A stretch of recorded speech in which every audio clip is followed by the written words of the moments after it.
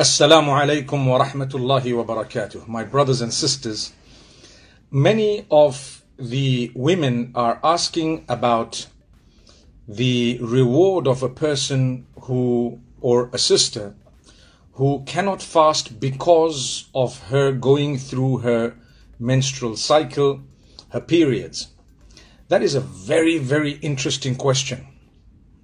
What is the reward of a person who doesn't fast because she is not allowed to fast by Allah? Firstly, why did Allah decide that a person who is going through their menstrual cycle cannot fast? Well, it is the decree and decision of Allah. When He says, don't fast, you won't fast. When He says, fast, you fast. When He says it is optional, with some fasts, the voluntary fasts, then it becomes totally optional. So the idea here is not about fasting. It's about obeying Allah. Don't forget that. It is about the obedience of Allah. Remember, the acts of worship do not benefit Allah, but rather the obedience of Allah benefits us. So it's not about whether you fasted or not when it comes to the reward. It's about whether or not you obeyed the instruction of Allah. If Allah told you to fast and you fasted, alhamdulillah. If Allah told you not to fast and you didn't fast, alhamdulillah. Either way, it is to do with the obedience of Allah. So the reward is great. The reward is always with the obedience of Allah subhanahu wa ta'ala. If you obey Allah, that is where the reward lies. So my brothers and sisters, just like food, when Allah says eat, you eat, don't delay. When it comes to the adhan of Maghrib, as soon as the time sets in, two things should happen. The adhan should go off and people should break their fast without delay. Because when Allah says eat, you eat immediately. If you were to delay it intentionally, it's considered detested. It's not a good thing. May Allah subhanahu wa ta'ala grant us forgiveness. So my brothers and sisters, here goes. If a sister gets up in the morning for suhoor, thinking that she is going to be fasting the whole day because she is pure or clean. When I say clean, I'm referring to a condition, okay? So she will get a reward for having gotten up for suhoor. She would have started the fast with everyone else. She gets a reward for that. What is the factor? It is the obedience of Allah. But Allah in His divine wisdom knew something she didn't know at that juncture, at that point. Then she stayed away from food. And, she started off, she prayed Salatul Fajr, she prayed Salatul Dhuhr, she prayed Salatul Asr, and hours passed. If she is, for example, in a country where the fasts are very long, she may have fasted for 15 hours, 16 hours. Suddenly, subhanallah, if she realizes, you know what? My menstruation has commenced. What happens? She should continue obeying Allah. She should continue obeying Allah. That is what it is. So when Allah said you fast, she fasted. When Allah says now the fast is no longer valid, so alhamdulillah it's no longer valid. Why? Because that's what pleased Allah.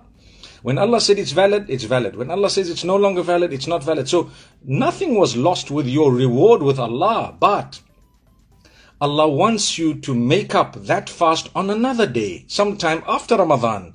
Wow, that's another reward that you're going to get. So it's not like you did not get a reward for obeying Allah's instruction and not fasting.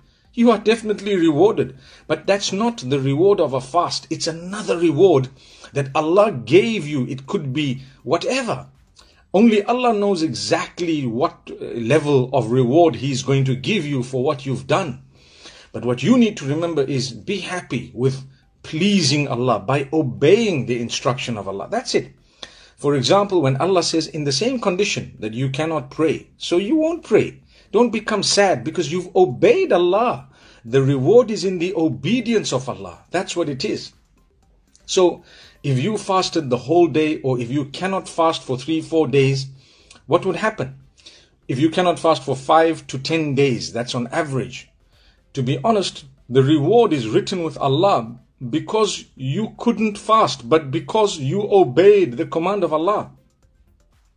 If you disobeyed Allah and you said, no, I'm not listening to this, whether he says it or not, I'm going to do my own thing, then you're wrong. Then you are wrong. Subhanallah. So I hope this is a consolation for all our sisters out there to say, you know what? The pleasure of Allah lies in the obedience of Allah. Don't despair. So what?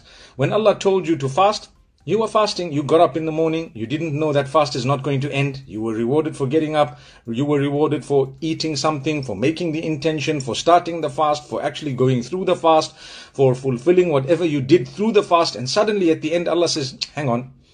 All that reward is definitely plugged in because you obeyed us. But right now, there is a new reward for you in a new act of worship known as breaking the fast. It's broken. Subhanallah.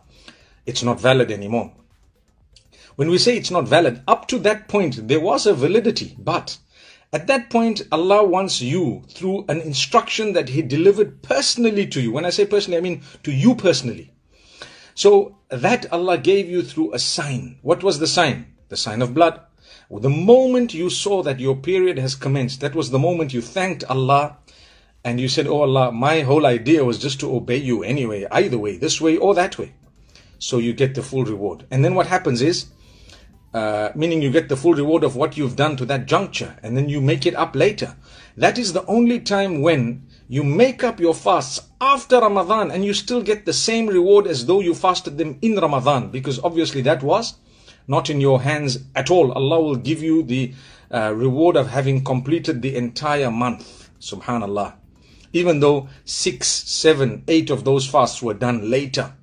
No problem. Alhamdulillah. Even if you happen to be fasting the six fasts of Shawwal, don't worry. Allah is great. He knows. He will count them for you. Even if you've done them after Ramadan, all of those in the month of Shawwal, the ones you missed and the other 6. Subhanallah. So you have fasted the entire month of Ramadan. That was according to the obedience of Allah. I hope you get what I'm saying. The last thing I want to address today before I actually leave is those people who want to take medication in order to stop that menstrual cycle from coming. You know, it is medication perhaps that would stop that blood completely. Now, the issue again, number one is what is natural is always the best. Let things flow, let things go, and let things happen according to nature. It is healthier for you. It is better for your life. For even with Allah subhanahu wa ta'ala, you're losing nothing. But some people feel, oh, I'm losing out. You're not losing out. You have not lost out regarding the obedience of Allah. You haven't lost out. But you might think, I haven't been able to do this. I wasn't able to fast or to fulfill salah, etc. I tell you, my dear sisters, it is best to let things happen naturally. You've missed 6 to 7 fasts. Some might miss up to 10 fasts, depending. It's okay. Allah loves you. He still loves you. Like I said, and I'm saying it for the 10th time, the idea is to obey Allah. It's the obedience of Allah.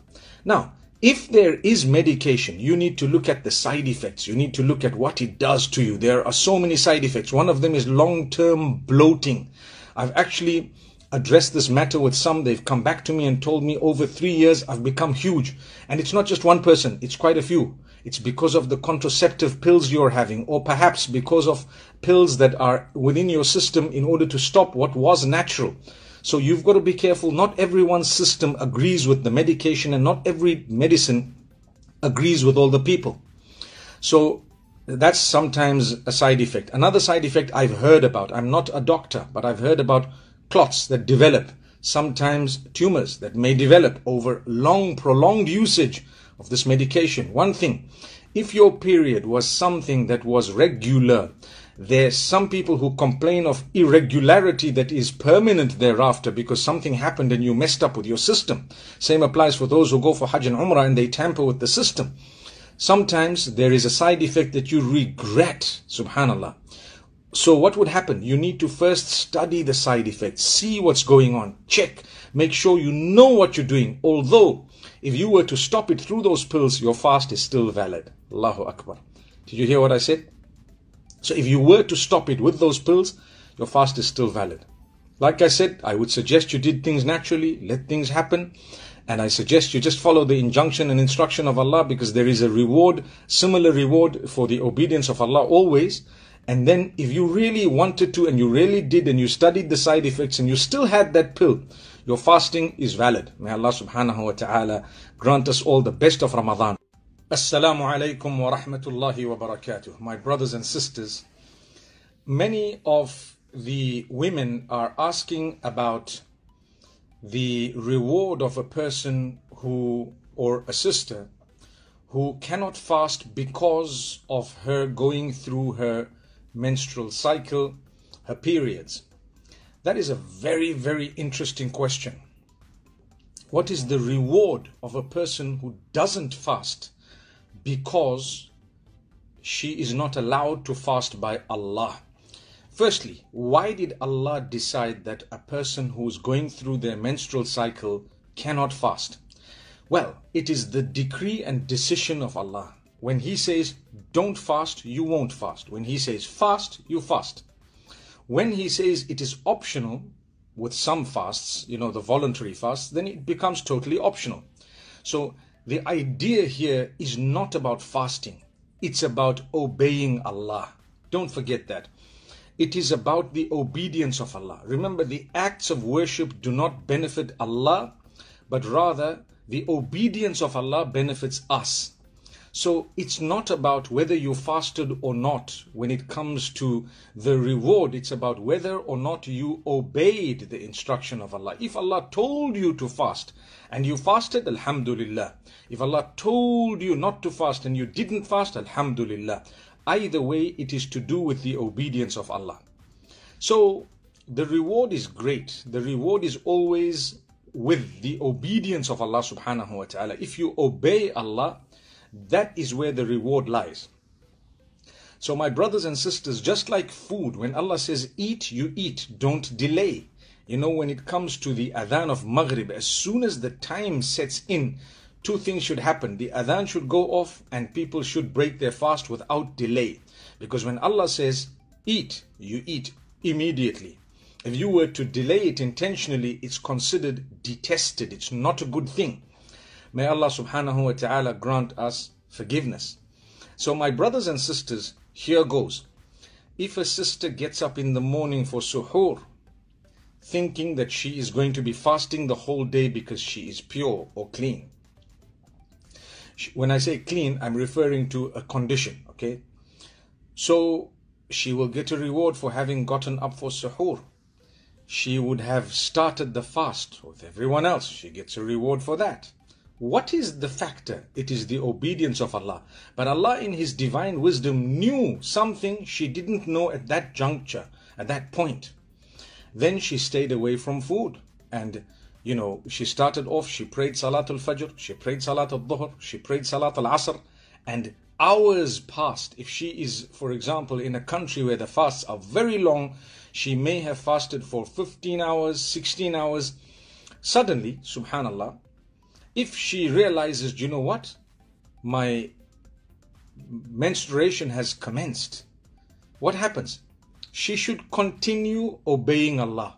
She should continue obeying Allah. That is what it is. So when Allah said you fast, she fasted. When Allah says now the fast is no longer valid, so alhamdulillah it's no longer valid. Why? Because that's what pleased Allah. When Allah said it's valid, it's valid. When Allah says it's no longer valid, it's not valid. So nothing was lost with your reward with Allah, but Allah wants you to make up that fast on another day, sometime after Ramadan. Wow, that's another reward that you're going to get. So it's not like you did not get a reward for obeying Allah's instruction and not fasting. You are definitely rewarded. But that's not the reward of a fast. It's another reward that Allah gave you. It could be whatever. Only Allah knows exactly what level of reward He's going to give you for what you've done. But what you need to remember is be happy with pleasing Allah by obeying the instruction of Allah. That's it. For example, when Allah says in the same condition that you cannot pray, so you won't pray. Don't become sad because you've obeyed Allah. The reward is in the obedience of Allah. That's what it is. So if you fasted the whole day, or if you cannot fast for 3-4 days, what would happen? If you cannot fast for 5 to 10 days, that's on average. To be honest, the reward is written with Allah because you couldn't fast, but because you obeyed the command of Allah. If you disobeyed Allah and you said, no, no, no, I'm not listening to this, whether he says it or not, I'm going to do my own thing, then you're wrong. Then you are wrong. Subhanallah. So I hope this is a consolation for all our sisters out there to say, you know what? The pleasure of Allah lies in the obedience of Allah. Don't despair. So what? When Allah told you to fast, you were fasting. You got up in the morning. You didn't know that fast is not going to end. You were rewarded for getting up. You were rewarded for eating something, for making the intention, for starting the fast, for actually going through the fast, for fulfilling whatever you did through the fast. And suddenly at the end, Allah says, hang on. All that reward is definitely plugged in because you obeyed us. But right now, there is a new reward for you in a new act of worship known as breaking the fast. It's broken. Subhanallah. It's not valid anymore. When we say it's not valid, up to that point, there was a validity. But at that point, Allah wants you through an instruction that He delivered personally to you. When I say personally, I mean to you personally. So that Allah gave you through a sign. What was the sign? The sign of blood. The moment you saw that your period has commenced, that was the moment you thanked Allah and you said, oh Allah, my whole idea was just to obey you anyway, either way, this way or that way. So you get the full reward. And then what happens is, meaning you get the full reward of what you've done to that juncture, and then you make it up later. That is the only time when you make up your fasts after Ramadan and you still get the same reward as though you fasted them in Ramadan, because obviously that was not in your hands at all. Allah will give you the reward of having completed the entire month. Subhanallah. Even though 6, 7, 8 of those fasts were done later. No problem. Alhamdulillah. Even if you happen to be fasting the six fasts of Shawwal, don't worry. Allah is great. He knows. He will count them for you. Even if you've done them after Ramadan, all of those in the month of Shawwal. The ones you missed and the other 6. Subhanallah. So you have fasted the entire month of Ramadan. That was according to the obedience of Allah. I hope you get what I'm saying. The last thing I want to address today before I actually leave is those people who want to take medication in order to stop that menstrual cycle from coming. You know, it is medication perhaps that would stop that blood completely. Now, the issue again, number one is what is natural is always the best. Let things flow, let things go, and let things happen according to nature. It is healthier for you. It is better for your life. For even with Allah subhanahu wa ta'ala, you're losing nothing. But some people feel, oh, I'm losing out. You're not losing out. You have not lost out regarding the obedience of Allah. You haven't lost out. But you might think, I haven't been able to do this. I wasn't able to fast or to fulfill salah, etc. I tell you, my dear sisters, it is best to let things happen naturally. You've missed 6 to 7 fasts. Some might miss up to 10 fasts, depending. It's okay. Allah loves you. He still loves you. Like I said, and I'm saying it for the 10th time, the idea is to obey Allah. It's the obedience of Allah. Now, if there is medication, you need to look at the side effects. You need to look at what it does to you. There are so many side effects. One of them is long-term bloating. I've actually addressed this matter with some. They've come back to me and told me over 3 years I've become huge. And it's not just one person, it's quite a few. It's because of the contraceptive pills you're having, or perhaps because of pills that are within your system in order to stop what was natural. So you've got to be careful. Not everyone's system agrees with the medication, and not every medicine agrees with all the people.